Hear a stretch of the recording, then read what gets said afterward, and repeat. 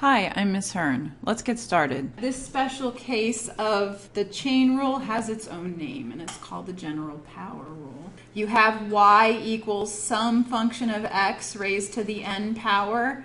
Then you bring the n out front, you subtract 1 from it, and you multiply times the derivative of what was the inside function.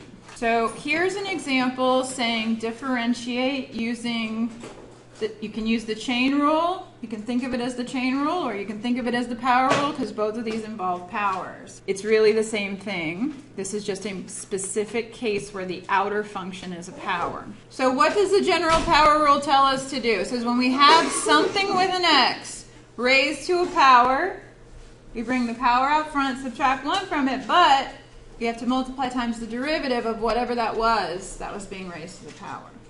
So this is going to be 17 times what? X minus 9 to the 16th. And I'm going to write that, you don't have to write this part, but just so everybody realizes there is something else happening here. Times the derivative of x minus 9. But what's the derivative of x minus 9? Just 1. So this is 17 times x minus 9 to the 16th times 1, or in other words, just 17 times x minus 9 to the 16th power. All right, now part B, you have a little bit of rewriting to do before you even start taking the derivative. How would we rewrite part B, though?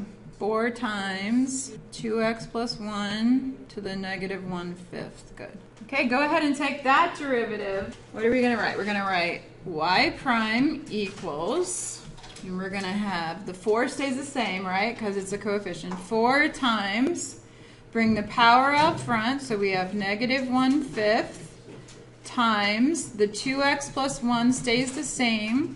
Subtract 1 from the exponent gives us, good, negative 6/5 times the derivative of 2x plus 1. And what's the derivative of 2x plus 1?